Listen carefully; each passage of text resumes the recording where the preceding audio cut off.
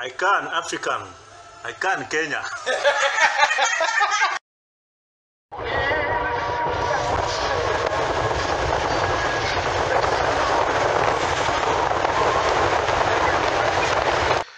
Yo guys, what's up? It's your boy Harry coming through once again. So these are the streets of Johannesburg, the central business district, bustling with business, and everyone here is an entrepreneur. And one of the major commodities, or one of the major things being sold here, is complexion cream or skin lightening agents. So today I'll just try to separate facts from fiction over here, for those of you who don't know what this is all about. And yeah, let's dive into it and just see what's up. So over here we've got some creams of all types and all kinds.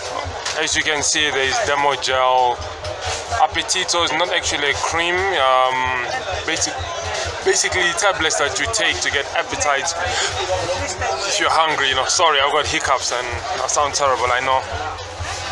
Lemon vet, betazole, everything here. So for those of you who don't know, complexion creams are basically creams or lotions that one can apply on their skin to become lighter, you know. So now, these are not only used by black people, you know, all kinds of people use it, you know. Your Asian people use it, you know, namely like Pakistani people, Indian people as well, even Philippine people. I actually met someone, a guy from the Philippines who was using complexion creams. Then of course black people as well, you know. So it's all about getting lighter, and not everyone who uses it wants to become white or hates their skin. It's just a way of, you know, improving themselves, if you will. So I'm not sure what you guys think about it though.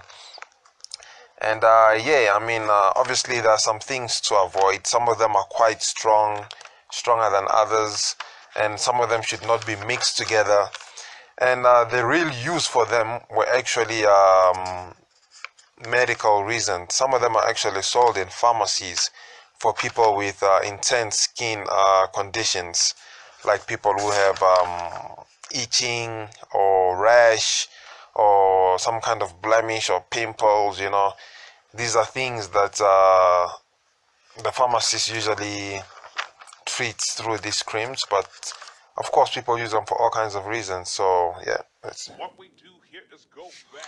Alright, so let's get into the thick of things. So first of all, some of them come in forms of a serum, others come in a form of a cream, others come in a form of a lotion or some type of liquid and so forth. So they're not all the same, and each used for different conditions, or they're used for different reasons.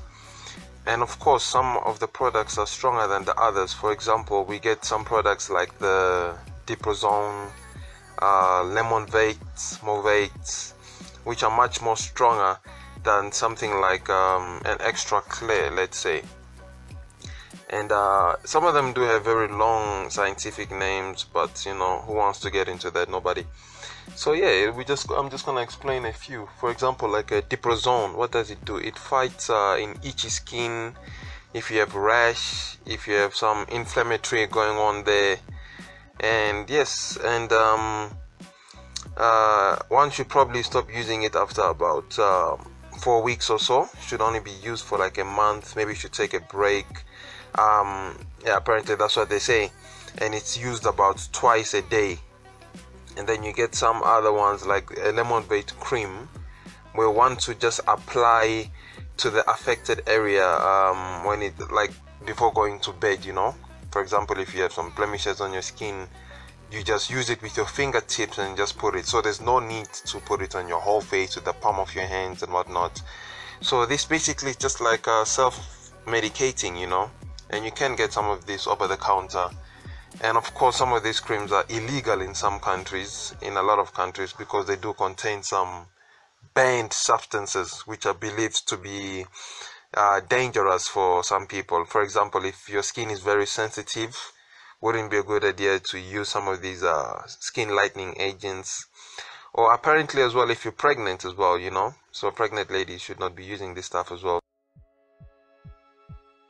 So over here there is a list. This is just a few pictures of some of the complexion creams that are out there that people use, and you know, keep in mind that some of them actually do work. You see a lot of people with beautiful skin right on the streets. I hate it when people say things like this will cause you cancer and make you look all weird and funny and things like that. Of course, if you abuse the stuff, if you don't know how to use it, if you expose yourself to sun rays and so forth. But anyways, yeah, we've got things like Top Cream over here, Diprozone, Movette. This is actually BioClear, very nice as well. This is Keratin lotion. I've got a BioClear lotion. Looks like Diprozone lotion, Betazole lotion. You know, there's a Carolite once again, Carolite. And this one here is Dermatol. Dermatol actually is not a complexion cream, but I just thought I should throw this one in there. It actually works for itchy skin, inflammatory skin, after after shave bumps, rash, and it also promotes hair growth. So a lot of people use it as hair food. So in case you're wondering whether or not you should buy Dermatol, yes, you should get it. It's quite good. This is a serum over here. Serum used slightly different to the others. So my word of advice is this: make sure you know what you are buying and how to use it. It's kind of similar to like sex. I know. Oh, hold up. You're probably thinking, how so? Think about it.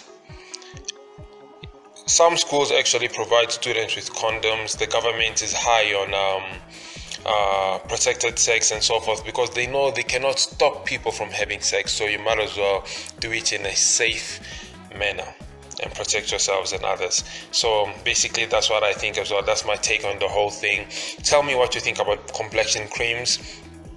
Hit me up on my Instagram at Kasongo Harry, and yeah, and then we can talk about it as well. Hit me up over here. Do you use complexion creams? Do you know people who do? How much are they? What are your experiences? Cheers.